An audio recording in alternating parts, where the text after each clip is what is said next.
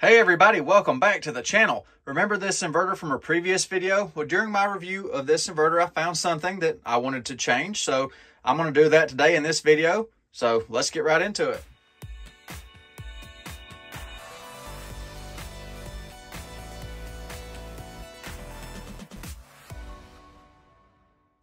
Now, if you recall from the first video on this inverter, it had 110 volt output at 60 hertz. And of course, North America standard would be 120 volts, 60 hertz, and most of your appliances are designed around 120 volt, 60 hertz. So if you're starting a window unit or RV air conditioner or some high load components, that extra few volts can be helpful. And this inverter is available with 120 volts output, but they shipped it at 110 volts. But I'm fixing to change that and make it more suitable for my needs. So before I proceed any further, you can see I've already removed the screws. There's a hidden tamper sticker under the cover of this inverter. So if you remove the cover yourself, you're going to void your warranty, and the company will know this. And by removing the cover of this inverter to expose the electronic components inside, it could be dangerous. You could be injured. You could destroy the inverter. You could damage the inverter, etc., etc. I'm just documenting what I'm doing and the changes I'm making. Your experiences, your choices may be completely different. I mean, after all, this is for entertainment purposes only. I'm going to hit the power switch a couple of times to make sure there's no juice left in the capacitors before I open this cover. I've already pulled the display cord previously, so it saves some time. So that display cord ties in right there. So I'm going to be using the remote display since I removed the display that's on the cover right there. The inverter switch is off. Let me put a battery on it. So now I have a 12 volt battery powering up the electronics on this inverter. So now there are live components again. Now I'm going to turn the remote switch on right here and then turn the inverter on, and then all the 120 volt or 110, fixing to be 120 volt stuff will be energized. So now it's dangerous to touch inside.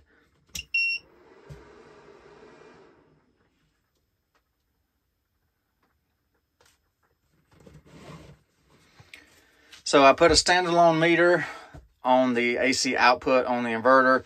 So we got the display right here showing 110 volts and the standalone meter 109.8.7 bouncing back and forth.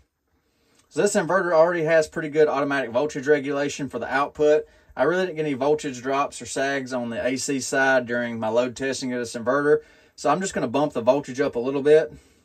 So I noticed during the initial review of this inverter, there were two different variable resistors on the control circuit right here, trim potentiometers if you will. So I took a few minutes and studied how this is laid out. VR1 labeled here, VR1 labeled here, part of the control circuit for this inverter. Now what I found is this right here should be our voltage adjustment, just right here to change the output voltage. And if you notice, there is a sealant right there to lock down the adjustments and also kind of serve as a tamper indicator. You know, if somebody's to make a warranty claim and they saw you was in here fiddling around, they could tell that that's been broken or moved from the original position. So I'm going to adjust the voltage up. I'm going to try to target 120.0 volts. So I'm just going to turn it up a little bit.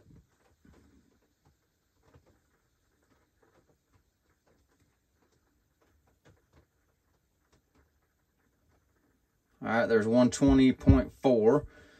Let it sit right there for just a second. I need to turn it down just a touch. Just a minute amount.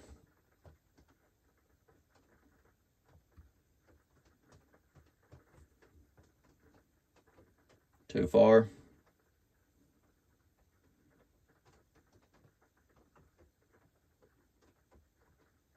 All right, 120.0 on the meter right there, showing 121 on its built-in display.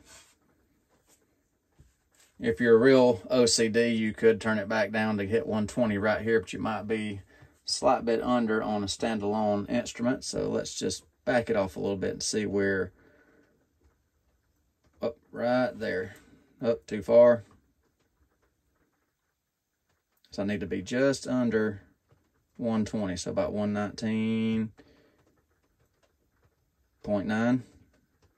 If I can get to 119.9. But I'm fine with the display showing 121, and then my meter is showing 120, so hey, I'm just going to leave it at right there, 120 on the nose. So I'm happy with my voltage right there. I can put a little dab of sealant back on this, and a lot of times you can use a paint marker and that paint will hold it. So I'm just going to hit it with a drop of paint marker right there. That should secure it. Once it dries, keep it from moving. So that about wraps up today's video. I got the inverter all buttoned back up now, ready to be put into service. So please check back soon to see how I'll be utilizing this 12 volt 3000 watt inverter. Hope y'all enjoyed the video today. As always, thank you for watching. Y'all take care. Be safe. I'll see you on the next one.